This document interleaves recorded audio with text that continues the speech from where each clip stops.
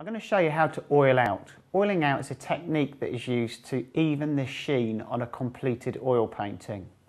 If you do an oil painting and then look at it once you've finished, sometimes you may see areas that are more glossy than others or areas that look flatter than others. This is due to differing absorption rates of the oil, and it can make the painting look uneven in terms of its sheen.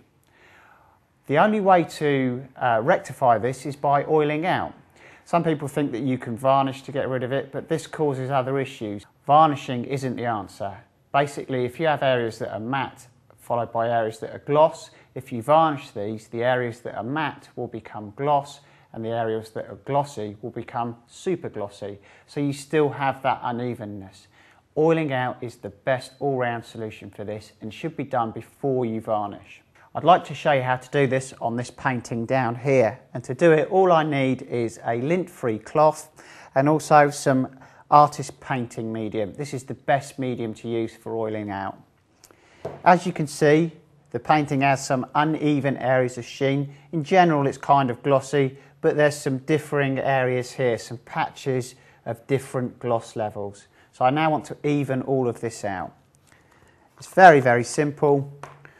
All I do is put some of the artist painting medium onto my lint-free cloth here and then slowly work it across the entire painting.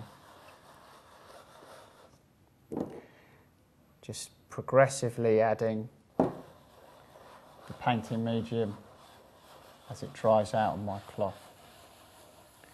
Do it in small circular areas like this. Ensures it gives it a nice even finish.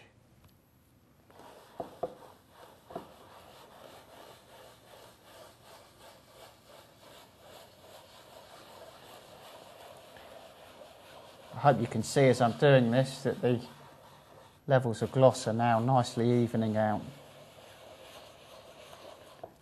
Okay, so now my painting has been oiled out and I can varnish on top of this without fear of getting different levels of sheen.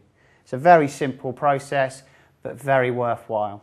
A couple of final points to note. Oiling out can be done once your oil painting is touch dry, but of course you need to wait 6 months until your oil painting is fully dry before you can varnish it.